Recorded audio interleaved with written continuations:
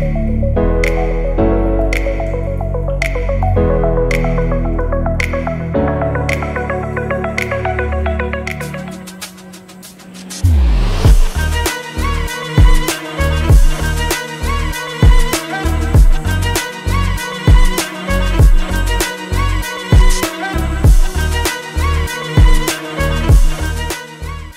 believe this is the Hall of the Buddhas, but if you notice something, all of them have their heads off, and some of them are missing hands or arms. And I was told by my guide, the reason being, this is originally a Hindu temple, and then raiders came in, you know, stealing things, and I guess they didn't, it converted to a Buddha. If I'm wrong, correct me. I believe, is what I understand, went from Hindu to Buddhism, and then raiders came in. I guess they weren't into the Buddha things, so they cut off the heads, dispersed them, I think, to other countries. I believe that's the history, but don't mark my words on that. But yeah, look. See how the heads are all missing? Yeah. See, restoration is going on as we speak.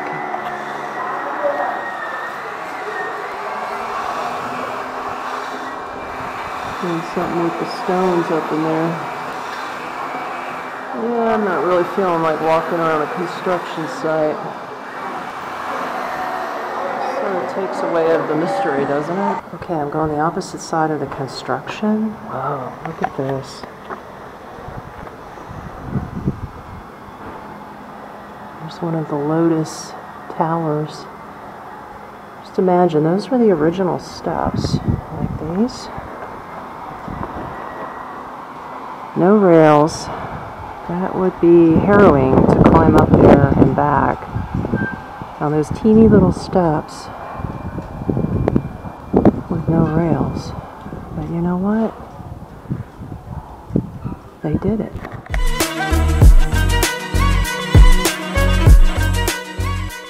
Pristine condition. It almost looks like she's totally untouched by time. Look at this. Look at the detail. Hardly worn over 900 years. Oh, wow. I was told by the guide, like, you see this woman everywhere, and her headdress is different every time, right? Look. You see how her headdress is different every time? She supposedly was a modern-day topless ancient topless dancer compared to our modern-day topless dancer. I hate to put it that way, but she was like entertainment for the gods and the demons. Correct me if I'm wrong out there, if you people know more, but yeah, she was the entertainment. Like a belly dancer with no top.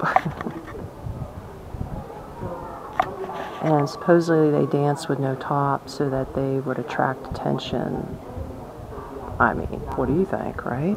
This breeze feels so good. I'm not gonna lie, man. I know you can't hear me with the breeze. Awesome breeze coming through here. Can you imagine my big feet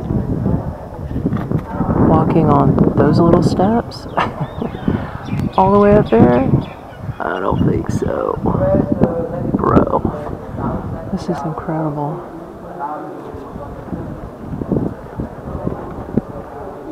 Look how they put these rocks together, man. Or stones, I should say.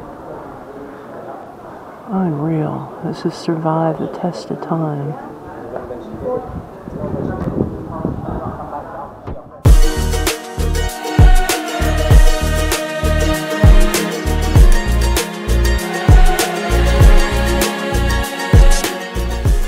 Tourists are coming in now. You ever seen anybody walk backwards down a set of steps? You have now.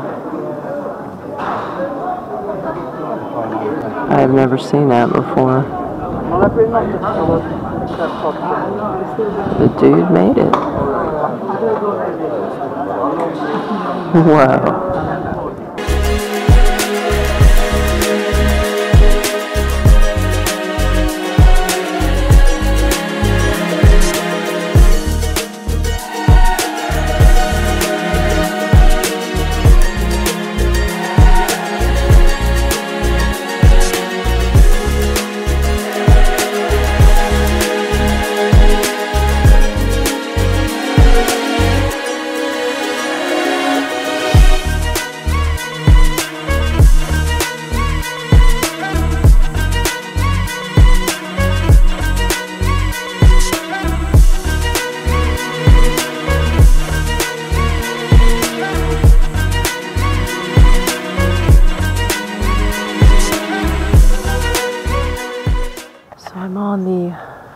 corner on the outside of Angkor Wat.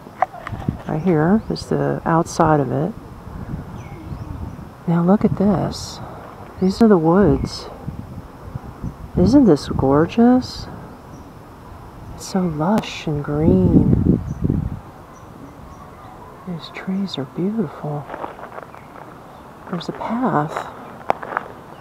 So you can sit under here and relax, or you can walk around the entire complex. And the air is so nice and cool. It's been very hot. Well, you get into the center of the complex, there's no air. I mean, there's breeze in certain little doorways that are open, but when you get to a spot where there's no breeze, you sweat. You can feel the humidity, and that's probably why my face looks super red. But, oh, this is beautiful. Look at the lush green grass.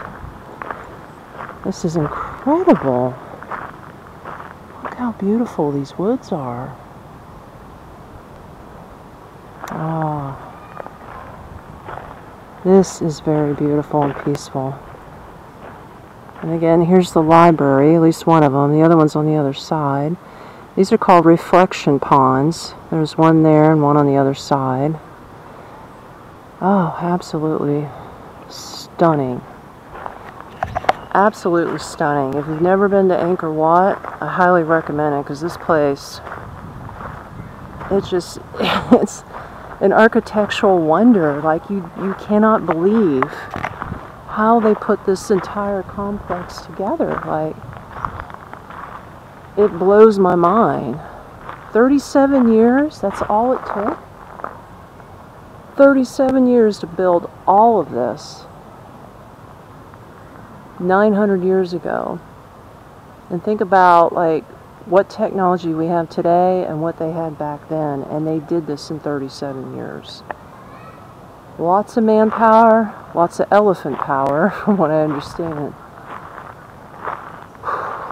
Unbelievable. Unbelievable.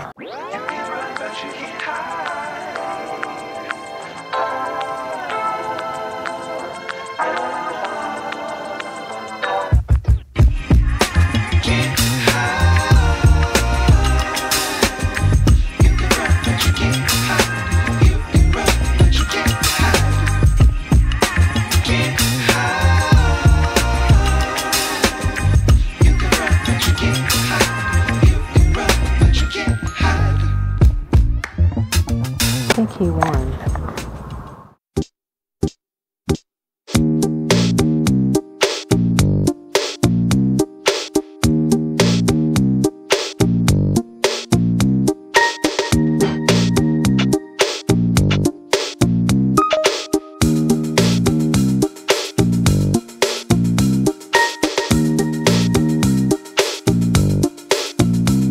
That's what I call monkeying around.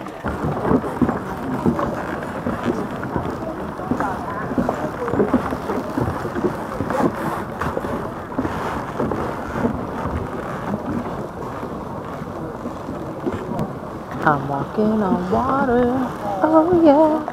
In case you're wondering what's going on in this scene, from what my guide has told me, this side represents the gods. And the gods are holding on to a piece of the snake, which is called the Naga. And the Naga's tail is all the way down there, and then the head is right here. He says that they're smiling, but I swear I don't see too many good smiles on these gods. Quite beautiful though, beautiful, beautiful scene. But we're not at Angkor Wat. We are actually at Angkor Thom, and once we pass through this gate with the 4 heads, we will see the famous overgrowth, the trees and their roots overgrowing on top of the stones in the temples. It's going to be pretty cool. Anyway, wow. This is nice. Very, very nice.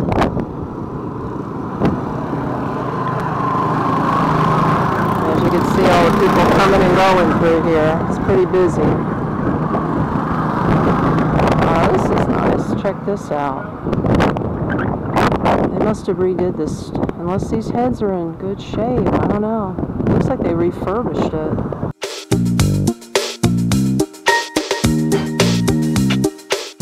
Here are the demons holding the other side of Mecca.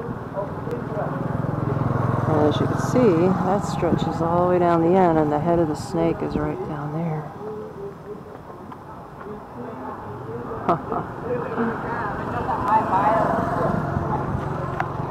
Totally fascinating, totally awesome.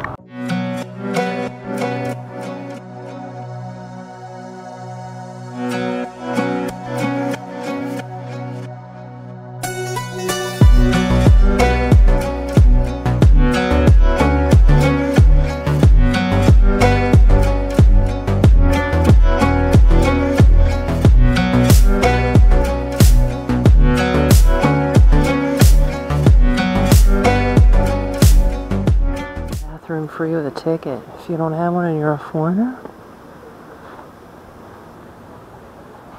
You'll pay 2,000 reals. Not sure exactly what that is in dollars. I'll have to convert it and put it on there.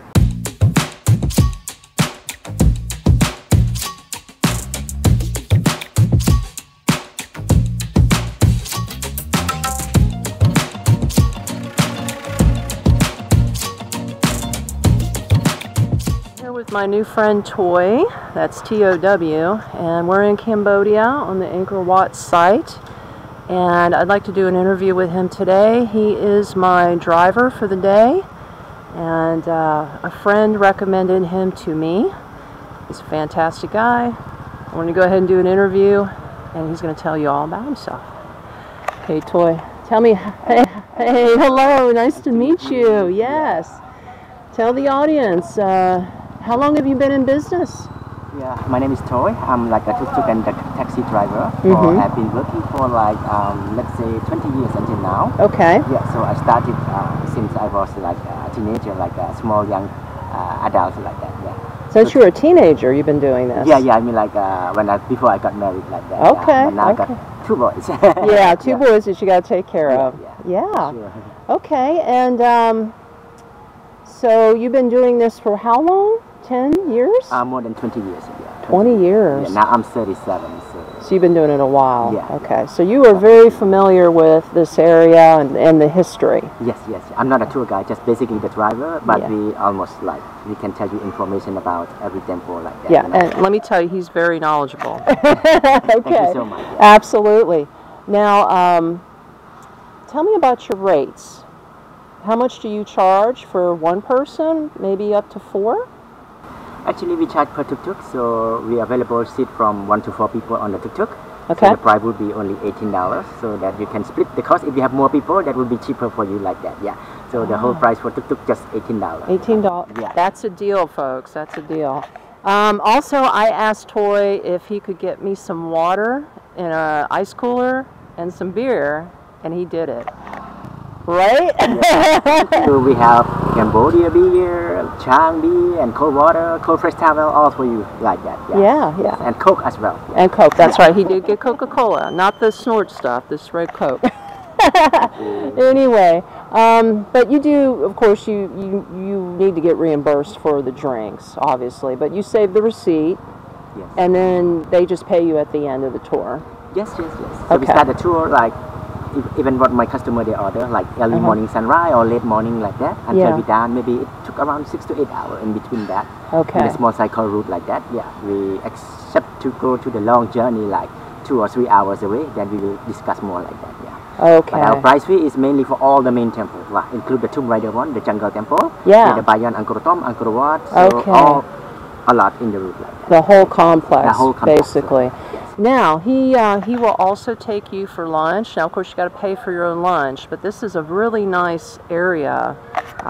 Take a look at this. There's all like restaurants under here that you can chill out and watch the ruins while you're eating.